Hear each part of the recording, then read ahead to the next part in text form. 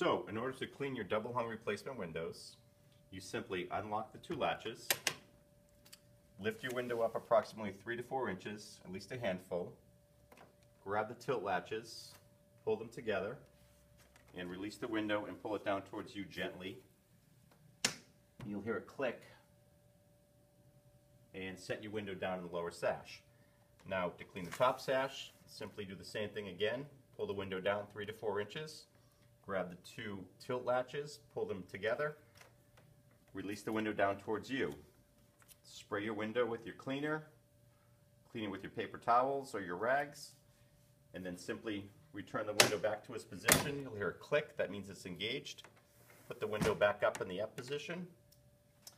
Do the same with the bottom sash, lift it up, helps to kind of put your waist into it, spray it, clean it, return the window back to its position. You'll hear the clicking, again that means it's engaged.